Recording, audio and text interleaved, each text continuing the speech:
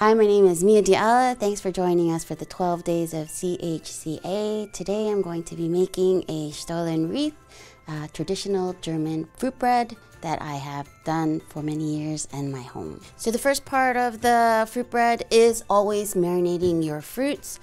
Today we have 3 kinds of fruits: raisins, cranberries, and orange peel.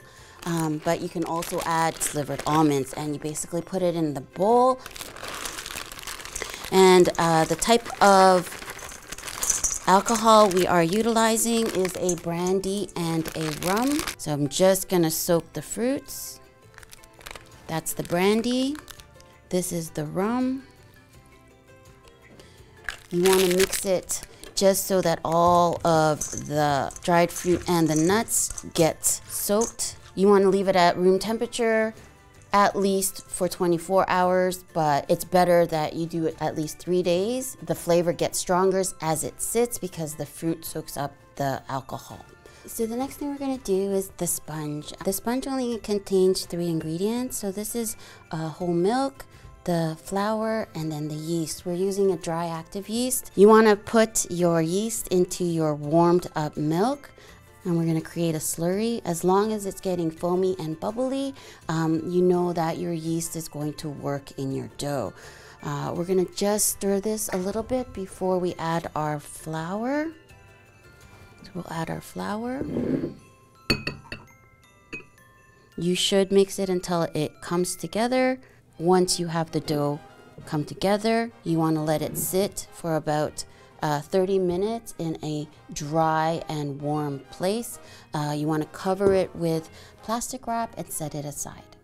So you can see I let this the sponge sit for about 30 minutes, and it almost like quadrupled in size. So we're going to utilize that first into our bowl. The other ingredients that I have here, this is whole wheat flour and bread flour, but also this is an enriched dough, so it contains butter, sugar, and eggs. We also have salt. This is a mixture of spices, and usually I can get a Stollen spice, but if you can't find Stollen spices, it's a mixture of cinnamon, ginger, nutmeg, cardamom, and mace. The 2 main ingredients for this spice mixture is the cardamom and the mace, and they are the very definitive flavor that comes out of a Stollen. So if you make this at home, try and make sure that those 2 spices are the stronger spices in your mixture. I also have lemon zest, but if you don't have lemon zest and carry extracts, oils and extracts can replace the lemon and orange zest. So in our bowl, we're going to add all our flour, our egg, our salt. Be careful though, with the cinnamon, you try not to put a heavy amount of cinnamon because cinnamon tends to kill yeast, and if it kills yeast, then your bread will become dense. So not too much cinnamon into your bread. We're gonna put our zest. I like a very strong flavor, so I always put all of this in there too.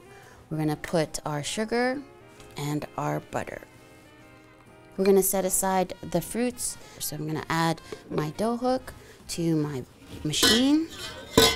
Usually you want to go on a slow speed in the beginning, because what you're doing in the first minute and a half, you're actually just hydrating your flour. So this is the point where you can check and see if the flour has enough moisture and that the dough is not too dry. So we're going to start at about, with the KitchenAids, it's about a 2 to 4 speed. So just go for about a minute and a half at 2 to 4. So I'm going to stop it and just scrape the sides to make sure all my ingredients are incorporated in my dough. Okay.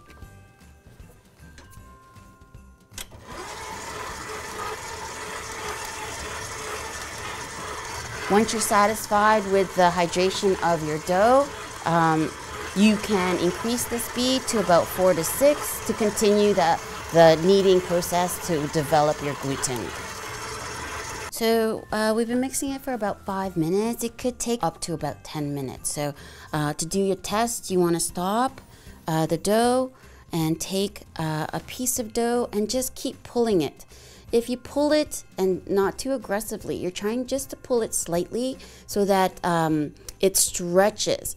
And as long as it stretches without it breaking, which is what I'm getting right now, you are very good. It should be, you could see through this if you look at it on a piece of paper that has print on it.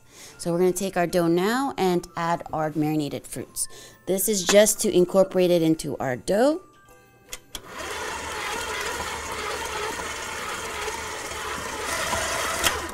So once the fruit has gone into your dough, you're gonna lightly dust your table with a little bit of flour. You don't wanna be excessive with your flour.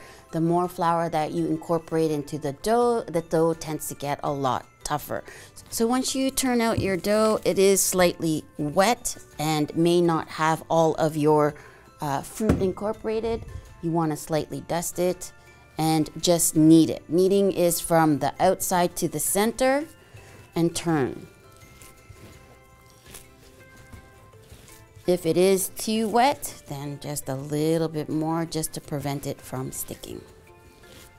And all I'm doing is trying to create a skin on the top. The creation of the skin on the top helps to capture all the CO2 that the yeast is going to create.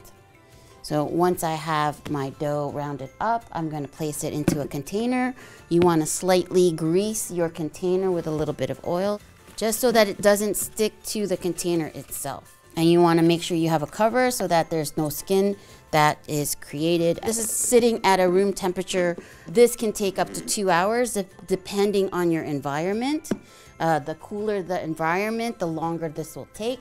Usually when I let it proof on its own, I like to do about 2 hours, and then I'll get at least double its volume. And that's what you're looking for, a double volume with your dough. So now our dough has doubled in size. So you want to lightly dust your table. Again, turn out your dough. You're going to divide it into two because this recipe makes 2 portions of wreath. But you're gonna do one at a time. So let's put this one back in our container. And you wanna roll this out to 9 inches by 22 inches. Lightly dust the top. And when you're rolling it into a rectangle, you wanna make sure that initially the shape is a rectangular, and then you do corner to corner. So this corner to this corner, and then this corner to this corner, and then in between. And you just keep doing that until you get your length and your width. And that'll make sure that this keeps that rectangular shape. And this mat that I have is really great because you can use it as a ruler to get your sizing. So I'm almost at 9. You can help straighten out the edges with your scraper, because when you roll it, you want to make sure that the edges are all equal. So now you want to brush this with your melted butter, and it's like making a cinnamon roll. And we're gonna start sprinkling our sugar mixture with the spices. And this is up to you how much you wanna put. Then you want to use a box grater with the biggest holes on it and grate some of your almond paste. Okay. And then you start rolling your dough up. So you start at one end and start folding in your dough. And then you continue the same process, ensuring that the dough is very tight. And just make sure that the dough is level on the ends. And then we're gonna cut it in half and twist it. So use a really sharp knife and go to the center and go right across.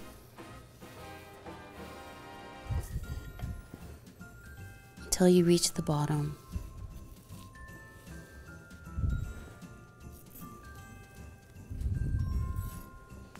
Then you want to make an X with your 2 strands, starting from the center and twisting it.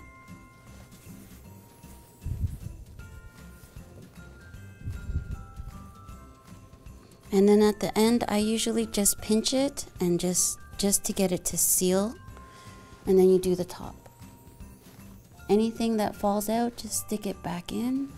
And then just twist it at the end just to get a tip. So you want to make sure that you have a parchment or a seal pan or a seal pat at the bottom just to be able to remove and protect your dough. So I'm going to lift my dough and I'm going to form a circle. And that's going to create your wreath. I'm going to cover this with saran wrap and let it proof for at least an hour until it doubles in size. And then we're going to bake it in a 350 oven. And it usually takes about 25 to 40 minutes. What you're doing to check it being done is taking your thermometer and taking the internal temperature. And the internal temperature should be at least 190 Fahrenheit, and that's how you know that the bread is completely cooked inside. So this is a done Stollen Wreath, and as soon as it comes out of the oven, what you want to do is take melted butter and brush it so that it soaks into the bread. And basically what I'm dusting the Stollen with is a mixture of half icing sugar and half granulated sugar. So we're going to dust it. And usually I do an initial dust and then one more just before you serve it. Now we're gonna cut it, and so you can see the inside of the Stollen. And you can see that it has a lot of fruit inside. And the pieces of almond paste throughout the whole thing. So this is my Stollen Wreath. I hope you guys enjoy it, and I hope you guys have a happy holidays.